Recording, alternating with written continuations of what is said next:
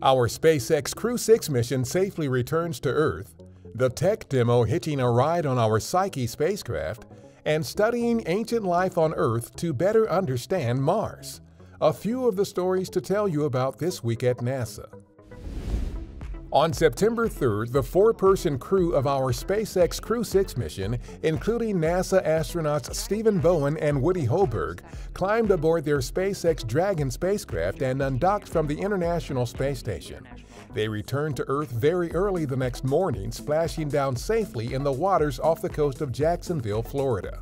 The international crew contributed to hundreds of experiments and technology demonstrations during its 6 months in orbit. The no earlier than October 5th targeted launch date of our Psyche mission to a metal-rich asteroid is less than a month away. The Psyche spacecraft will have a hitchhiker on the trip, a laser transceiver for our Deep Space Optical Communications or DSOC technology demonstration.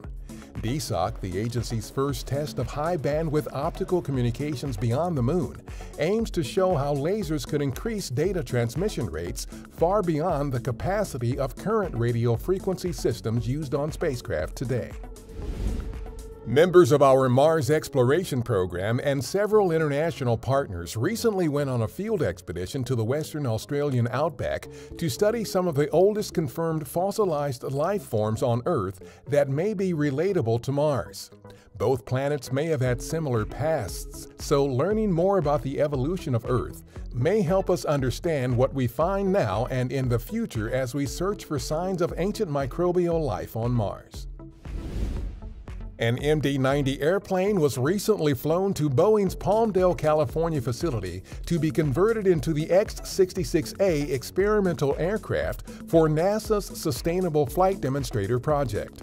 The X-66A, which will utilize a fuel-efficient transonic truss-braced wing configuration, supports the U.S. goal of achieving net-zero aviation greenhouse gas emissions by 2050.